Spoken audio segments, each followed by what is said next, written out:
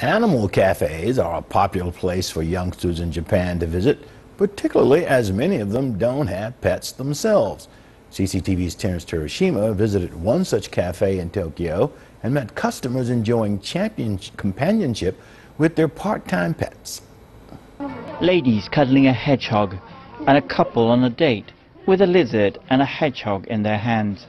This is one of a popular pastime for city residents, a cafe where you can enjoy a company of an animal you love. Animal cafes have boomed in major Japanese cities in recent years, inspired by success in cat cafes, which grew to a $20 billion market. Japan already has a large and growing market for pets, around $13.5 billion in pet-related business, from clothing, grooming and food. But that is for those that can afford to have a pet. In metropolitan areas, many are not able to have pets or are too busy to take care of pets. I think people come to these cafes for therapeutic effects of the animals. In Tokyo and Osaka, around 47% of households are single household, people living alone in apartments which either are restricted to have pets or too busy to regularly take care of an animal.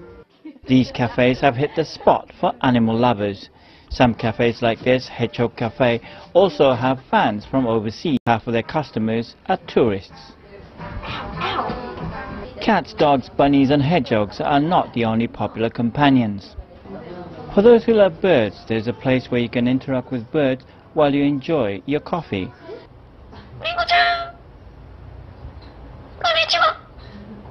The attendants will teach you all about how to interact with these birds and requirements if you think of having a bird as a pet.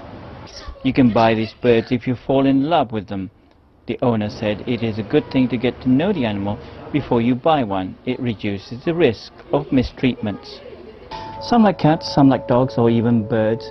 But what if you like creatures like this? Sometimes you may not get an understanding from your family.